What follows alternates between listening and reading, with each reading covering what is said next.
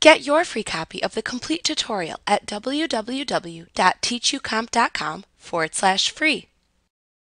Due to the increased use of tablets, touchscreen computers, and smartphones, Outlook was redesigned in 2013 with a new mode to allow for easier access to the buttons and other commands within the ribbon and quick access toolbar. This is called Touch Mode.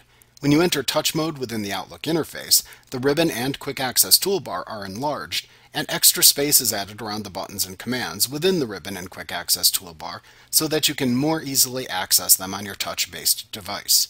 To enable Touch Mode within Outlook, click the small drop-down arrow at the right end of the Quick Access toolbar to display a listing of the most commonly used commands. Then click or tap the Touch/Mouse Mode command in the drop-down menu to add that button to the Quick Access toolbar. You can then enable or disable Touch Mode in Outlook by clicking or tapping the Touch/Mouse Mode button within the Quick Access toolbar. From the drop-down menu, select the mode you prefer to use, mouse or touch.